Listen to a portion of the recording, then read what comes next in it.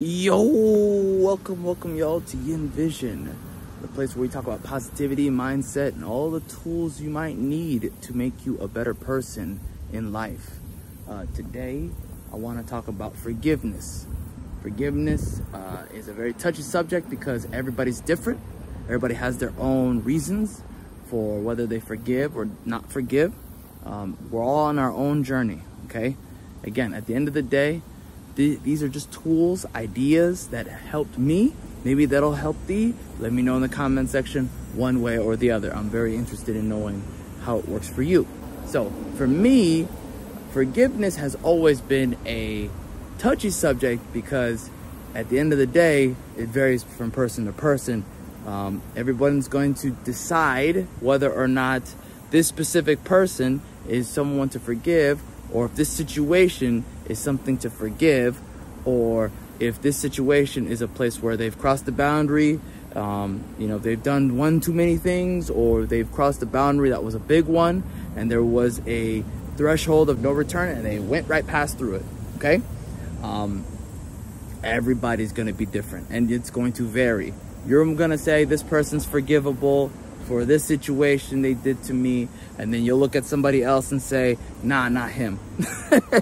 Okay, what I'm going to say though, that I think applies to everyone, is this: if you forgive, do it for you, don't do it for them, okay? Because again, you can't control people, how they feel, if they're gonna feel gratitude for it, if they're gonna, be appreciative of you, or if they don't even see you as a respectable person, someone to respect. They just completely disregard you like tissue paper, right? People are going to do anything and you have no control over that. You have to be at peace with that. For me, when I forgive, I do it for myself. I don't do it for them. Because if you do it for them, you're doing it for the wrong reasons. You're going to feel a resentment eventually. It's inevitable, okay? You want to save yourself that step in the process, period. Because part of forgiveness is moving forward, okay? That doesn't mean you can't forget. You should, decide or whether or not, you want to have that same relationship or not. But that doesn't mean you have to forget what they did, okay? Forgive and not forget. Definitely you want to keep that in mind. Like, hey, this guy did this thing and maybe it's a pattern. We'll find out. You forgive them, for yourself. And then you find out, oh, this person does have a pattern. And then the second time they do it, you don't forgive them. That's fine. I don't have a problem with that. I don't think there's any issue with that. It's not toxic at all. I think everyone is going to be on their own path in life. They're going to have their own boundaries. I think you need to just make those more conscious, right? Make those conscious for yourself and also for others so they can see your boundaries, right?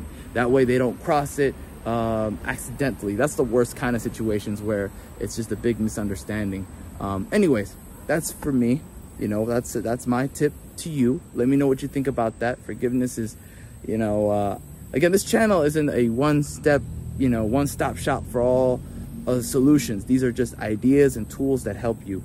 Again, I want to know what you think and what has worked for you. I'm very interested in hearing about that. Thanks so much for your time. Have a great day. Bye.